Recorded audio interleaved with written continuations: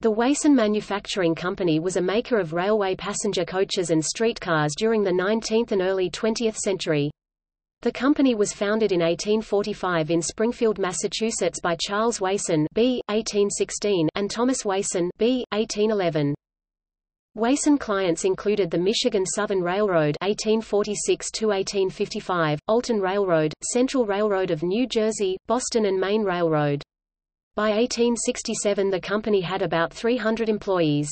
The company made the first passenger coaches used on the Transcontinental Railroad. One of these became the personal rail car of Leland Stanford, president of the Central Pacific Railroad. By 1868 the company had consolidated with the Springfield Machine Company, keeping the name Wason Manufacturing. Around 1900 Wason concentrated on manufacturing streetcars and electrified railway cars. Clients included the Holyoke Street Railway Company and Manhattan Railway Company. The company became a subsidiary of J. G. Brill and Company in 1906.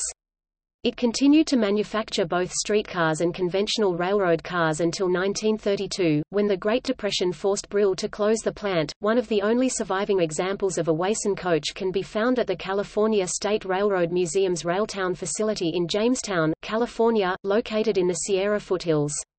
Wason streetcars on display at museums include 13 streetcars, interurban cars, and rapid transit cars at the Seashore Trolley Museum in Kennebunkport, ME, an 1896 model at the Shelburne Falls Trolley Museum, Mass., and a 1901 model at the Connecticut Trolley Museum.